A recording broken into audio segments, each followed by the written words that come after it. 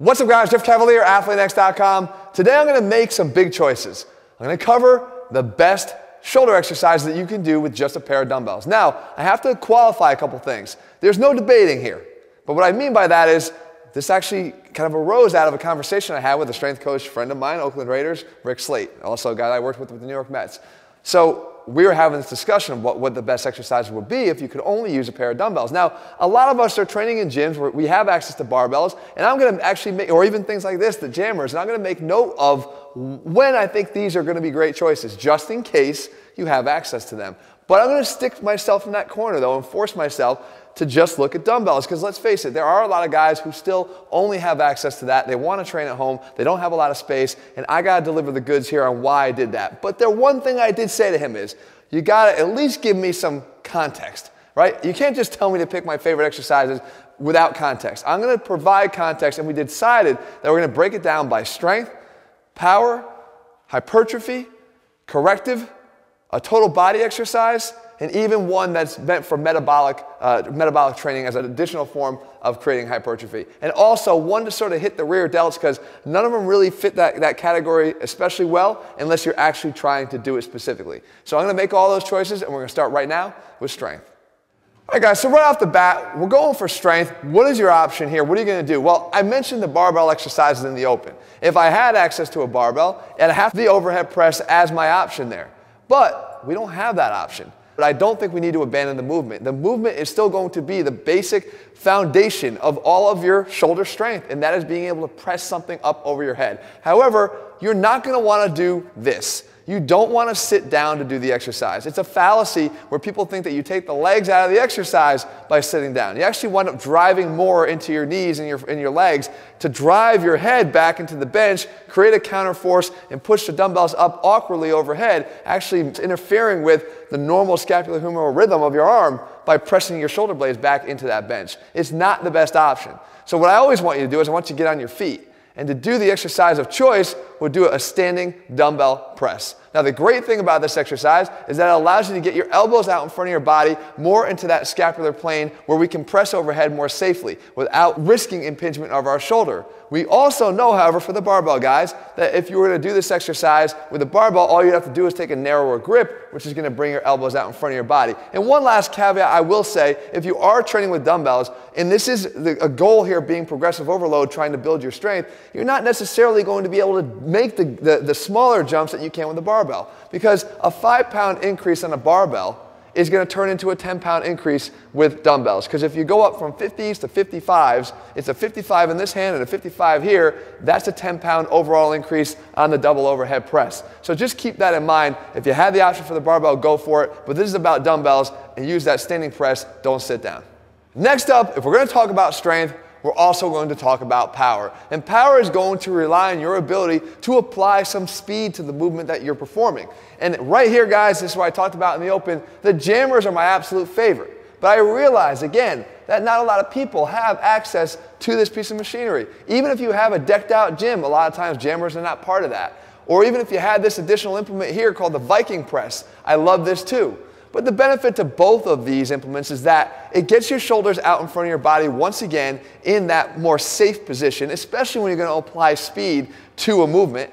And secondly, it allows your legs to participate heavily in the activity. Because if we're talking about power and the application of maximum force over the shortest period of time, we know that our legs can contribute greatly to doing that and allowing us to do it most effectively.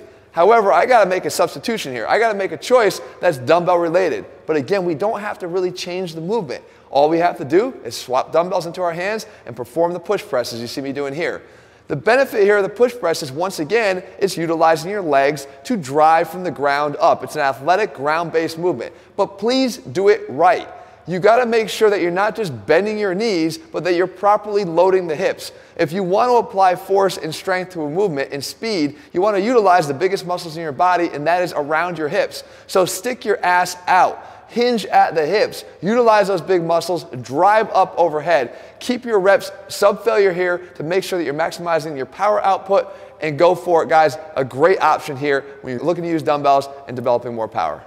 All right, guys, so we know there's more than one way to skin a cat, and we also know that to create muscle growth, it doesn't always have to rely on adding more weight to the bar. We have more options, and when we're talking about strict hypertrophy, you want to sort of attack it in a different way.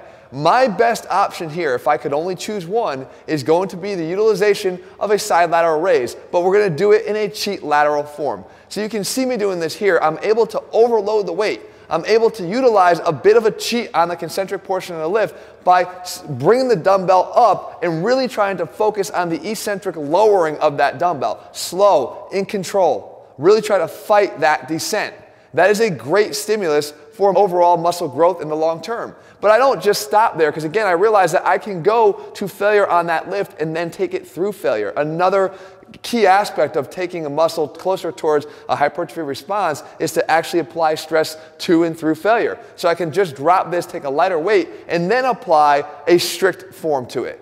Go from my cheat approach to it to a more strict form here on the strict lateral raise. You'll see that I don't abandon the care that I take of my shoulder here. I'm trying to keep my pinky down, no pouring the pitchers as we always talk about here. You want to keep your thumb higher than your pinky, really go for that good contraction at the top, lower the dumbbell back under tension. There is no momentum, but the key is to take it all the way through until you cannot perform another rep in good form. This is a great combination, guys, that you can use, and all you need is 2 pairs of dumbbells to accomplish what we're looking to do.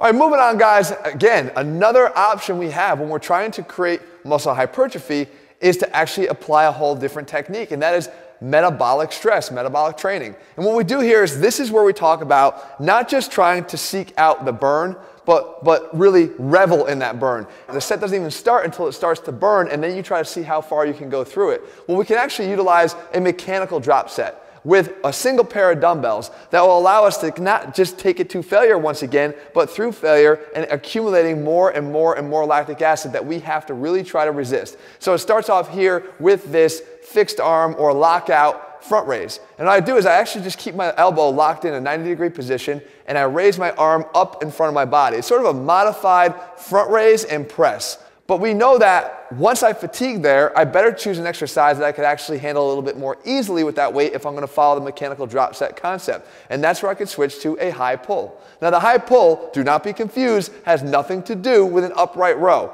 The positioning of my hands in relation to my elbows is directly opposite of what it would be in an upright row. I'm not letting my elbows lead the way with my hands trailing. I'm letting my hands lead the way with my elbows trailing, which creates the opposite rotation in the shoulder. External rotation. You probably heard me say that a few times. So you're going to do that all the way until you've reached failure once again. But now we get a chance to just drop one of the dumbbells. Take that one dumbbell, hold it out in front of you, and now perform a figure 8. We call these plate 8s when I'm doing it with a plate, but there's no reason why you can't do this now with a single dumbbell. You take it once again to failure. By now your shoulders should feel like they're literally a raging inferno, but you don't want to quit. If you're going for a true metabolic effect here, you have to revel in that burn like I said. And now take that dumbbell, grip it, and do a dumbbell press out. Again, you have that little reprieve when the dumbbell's closer to your chest that's going to give you the option to keep these things repping out. But as soon as you're done here, then you've reached failure. You've finally completed the set, and that is a great option, again, with just dumbbells, to create an incredible metabolic effect that's going to help you if this is what you're pursuing in your training. All right, so let's say now you have one exercise that you're looking for because you're very short on time. You're trying to train the overhead press, you're trying to train a vertical pressing motion, but you don't have a lot of time. You want to kill a few birds with one stone. Well, here's what I got for you. Now, you might be thinking barbell thruster, and I would agree, it's a great exercise if you have a barbell. We're again setting the precedent here, and I'm being forced to choose between just dumbbell exercises. So could I do the dumbbell thruster? It's an option, but really what I like to do instead is what you're seeing here. And this is a dumbbell power clean over. So basically, I get an opportunity to take a dumbbell off of the ground. So I don't have to stop or limit myself at the bottom of a squat like I do with the thruster. It actually teaches me to clean off of the ground. I'm able to clean it to one shoulder, and then in one motion, take that dumbbell up and overhead to the opposite shoulder. It's more explosive, it's very, very demanding in terms of your total body output, and a few rounds of this exercise, you're going to feel absolutely wiped out. Not that the thruster won't do the same thing to you, but I just feel that this is a little bit more dynamic, and I like the fact that I can actually take the dumbbell all the way to the ground as opposed to cutting it halfway. Okay, mention the word corrective, and as a physical therapist, you've already identified me as the face pull guy. You know that I'm going to pick a face pull. The problem is I can't do a face pull with a dumbbell. And what I'd really rather do is I'd rather lay on the floor and turn that into an additional component here, and that is the prone press. Because what we do is we have to actually get our arms off of the floor just to start the exercise, to have enough clearance to do the exercise. And we don't need heavy weight. Guys, with most corrective exercises, you'll be surprised at how weak you really are because you haven't trained them enough. The very light weight here is plenty to overload the muscles I'm trying to work here. And that is the mid-scapular muscles, the rotator cuff to get my arms off the ground, and more importantly, because of the press, we can involve the lower traps I've talked about a lot on this channel. We're actually forcing the lower traps to have to stabilize as our arms go up overhead. And guess what, guys? They're going to be trying to do that job when they get back to the heavy overhead press as well. They're important muscles. I say it all the time, guys, all muscles matter. You need to figure out a way to do that. It should look very similar to another exercise I've done. Take a guess.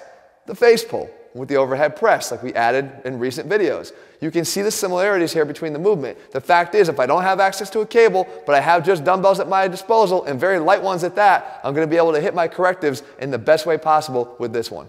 And finally, guys, I mentioned the rear delts in the open and how they kind of need a little bit of a special attack plan if you want to hit them maximally. And I actually did a video showcasing an exercise that I thought did just that. And it actually utilized dumbbells. And that is the rear delt row. And the main benefit here is that when you want to get the rear delt to be maximally activated here, you have to make sure that you get your arm into extension back behind your body, which is something here that the rear delt row allowed us to do. However, I've come across another exercise that I think adds another additional component in addition to this extension without having to sacrifice that's going to do an even better job. And we call this one the Urlacher. I have to open up my chest, externally rotate my shoulders, get the rotator cuff working. However, because of the slight lean forward of my body, I'm going to get my elbows back behind my body, work those posterior delts, also get the traps to work, also get the rhomboids to work. I'm getting the rear delts, but not having to be forced to do so in isolation. I'm able to do them with a little bit extra focus from a few of the extra muscles on the backside of our shoulders and mid-back that tend to work well in concert with these muscles to get a better overall effect. Now again, if you were looking for just trying to target, if you're a bodybuilder, you're trying to target just the rear delt, then I would probably go with the rear delt row. However, if I had one opportunity, I would pick the Urlacher instead. So there you have it, guys, my selections for the best shoulder exercises that you can do with just a pair of dumbbells. Of course, with a few extra barbell exercises thrown in or even some extra machines just to justify my selections. Now, I wouldn't call that a debate. I think I did pretty good in sticking to the rules here. The fact is, guys, when it comes to making selections, context matters.